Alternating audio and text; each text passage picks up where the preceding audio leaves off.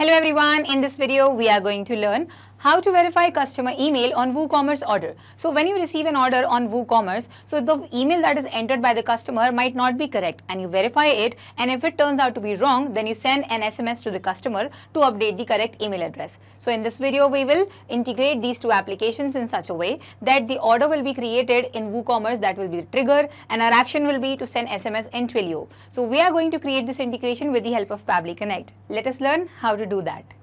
So in this video, we are going to learn how are you going to send a notification to the customer who has just placed an order on your WooCommerce, and then the email address is invalid, that shows it to you. So you are going to send a message using Twilio to that customer to update the perfectly right email address. So let us quickly sign in into our account, so that we will reach this place where I can see all the applications provided by Pabbly, and we are going to use Pabbly Connect to create the automation. Click on Access Now. That will take you to the dashboard of Pabbly Connect. Reaching here, you can see a big blue button on your right side where it's written Create Workflow.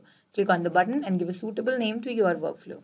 I'm going to name it as Send Notification SMS to Customer to Update Invalid Email. Click on Create, and then a blank workflow will be created for you, like you can see on your screen. So you will be able to see the two major modules of Pabbly Connect on which the whole workflow runs, trigger and action. Now, before we understand the functioning of trigger, action and this workflow, I would like to remind you to open your WooCommerce account first of all, then an application called Never Bounce, which validates or checks the email address if it works or it's invalid or not. And then Twilio, which we are going to use to send SMS. We are going to open all of these applications to make sure perfect connection to established with Pabbly Connect, and also to cross-check any changes that you're going to make in this workflow. Now let us understand what is the purpose of trigger and action. Trigger says when this happens, and action says do this, which means that trigger is going to be the first application which will actually trigger the whole workflow, and the event over here will take place manually, which means we are going to perform that event, which will trigger the workflow, and the further action steps will perform the assigned actions according to that. Now the trigger over here is going to be WooCommerce, because first of all an order will be created in your WooCommerce through which you can get the complete details of the orders and also the email address of the registered customer. So the event over here will be new order created, and then Pabbly Connect will provide you this webhook URL which will be helpful in fetching the information of the newly created order to over here in this workflow as a webhook response. These are the instructions given to you to follow in order to connect this webhook URL with WooCommerce. So let us learn how to do that. This is my WooCommerce. First of all, go to Settings from the left panel. You will find Advanced in your menu. Click on Advanced. And then over here, scroll down and you will find Webhooks. Click on Webhooks. And then you will find the list of all the webhooks you might have created already. What we are going to do is click on this button, Add Webhook, and you will find a form that you will be filling in order to connect the webhook URL. First of all, give a name to your webhook, order created 11, activate the status. The topic will be order created. The delivery URL is going to be this URL. Copy it from here, and you will notice that as soon as you copy it from here, it will start waiting for a webhook response. Coming back here, paste your delivery URL and click on Save Webhook. Now you will see that it will be added to the list of all the webhooks you were having right now. This is what we just added. Since it is waiting for a webhook response, you will see that it receives a webhook ID, which is this, and it is a confirmation of the integration done successfully. Now we will click on Recapture Webhook Response, and now we will have to purchase a sample purchase over here. Okay, so coming back over here to WooCommerce, go to Products, All Products over here, and then choose a product and purchase it. Let us say I'm going to buy this watch. Click on View, and here I will add this to cart. Proceed to checkout, and here is the name of the person, the company name, the address and all, and I will see that this is the email address entered. Now this doesn't look like a perfect email address, and I have made it invalid in order to create the workflow. Now this is the email address that I will be using, which will be proved invalid in the workflow itself, and we will see how it is going to happen. So I will place an order, and it is done. So the order is placed now. We will go back to our page, and we will see that we will receive a response right here about the newly created order of the watch, along with all the details related to the person, the address, the amount, and also the email address will be provided to you in the response.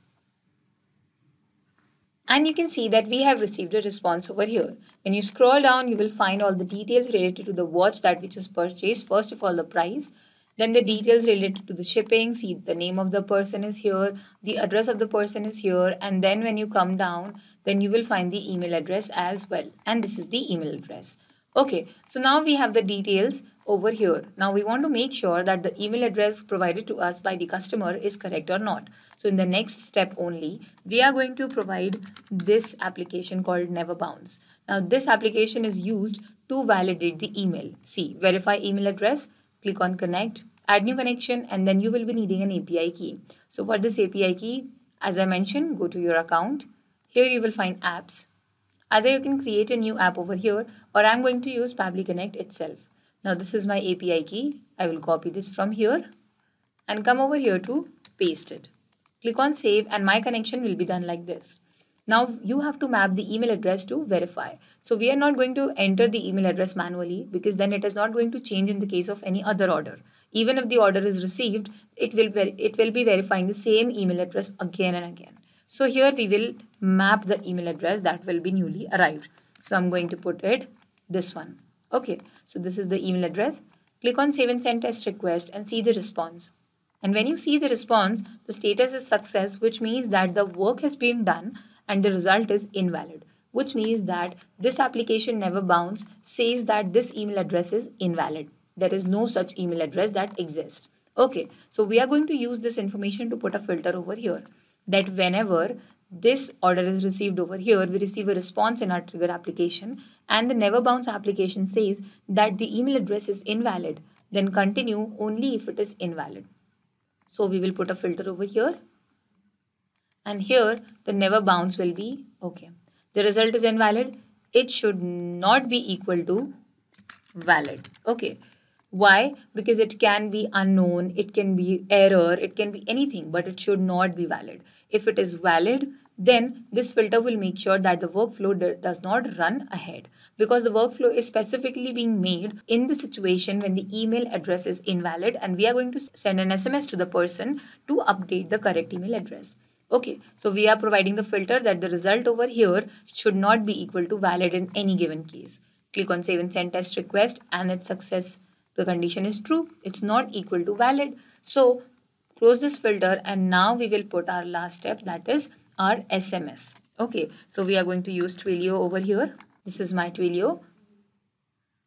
And the event will be send SMS. Now we are going to send SMS using Twilio to the customer. So we have over here in our WooCommerce all the details related to the customer, the name, the number of the person and everything. Okay, and also the order ID. So we are going to mention all of that in our message. Click on connect, add new connection, and then you will need the SID authorization token. Both of these things. Do not worry, I made you open your accounts over here. Scroll down from your landing page and you will find the SID and authorization token both. Copy this SID and paste it in the two given places.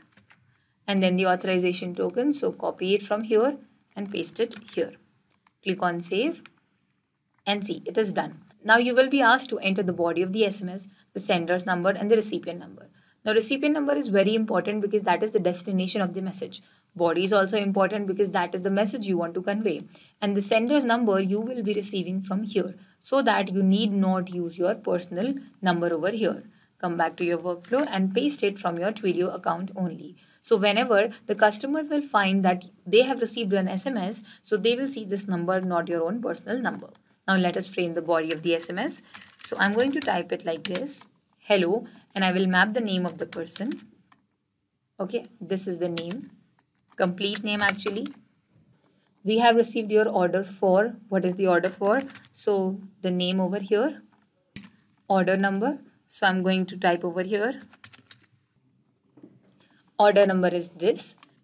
And then I will proceed with the main message.